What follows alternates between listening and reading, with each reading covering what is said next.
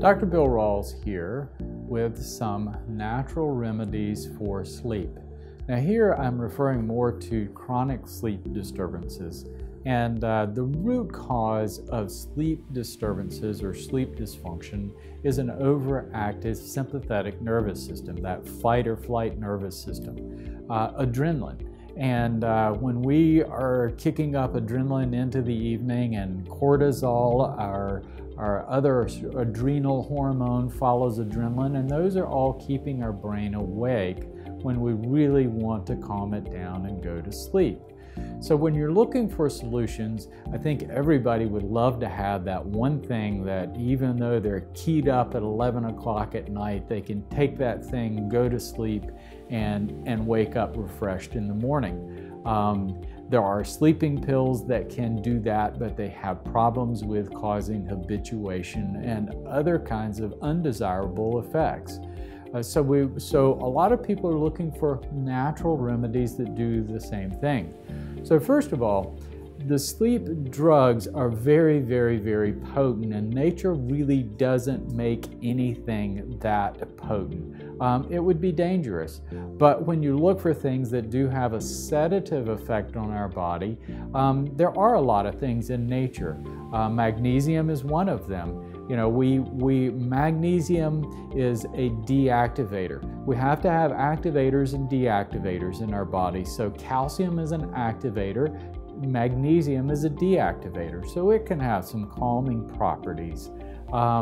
There are a lot of things produced by plants. You know, plants are using a lot of the same chemical messengers that we are. So there are many things in plants that have a sedative effect. Many plants make melatonin, one of the things that initiates sleep. Tart cherry can be a really nice source of melatonin that helps us accentuate our own melatonins and helps that move us toward a place where we can go to sleep better. There are also chemicals that mimic our calming neurotransmitters, and GABA is the main one, but there are others, and so you can find those in nature. Herbs that are some of my favorites that have some nice sedative properties. Bacopa is one that's top of my list because it also has some really nice brain enhancing properties. So it can help sedate you, it can help calm you so that you get a better night's sleep, but at the same time it can help your brain work better. Passion flower has some nice muscle relaxing properties. That's a favorite. Motherwort is good for that 3 a.m. awakening, so it can help with that aspect of the sleeplessness that a lot of people have. Some of the more potent things are kava, California poppy. So sometimes those things for you, when you really need something and your brain is really agitated, they can be a little bit more beneficial than some of the medium range things. But the other thing is addressing that sympathetic system overactivity. And if that's occurring chronically, there's no sleep medication or natural remedy that's going to solve that problem without changing your approach to life, affecting the way that you are going about your day.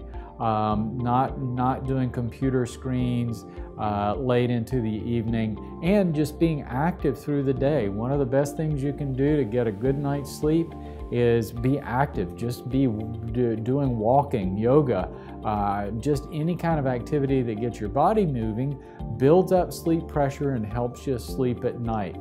So for more information on these kinds of solutions, please check out my website, Rawls MD. We've got a lot of great new information coming about sleep, and so please stay tuned. Sign up for our newsletter so you know what's coming. We're going to be doing a webinar on sleep. Lots of great information to help solve this problem of chronic sleep dysfunction. Thank you very much.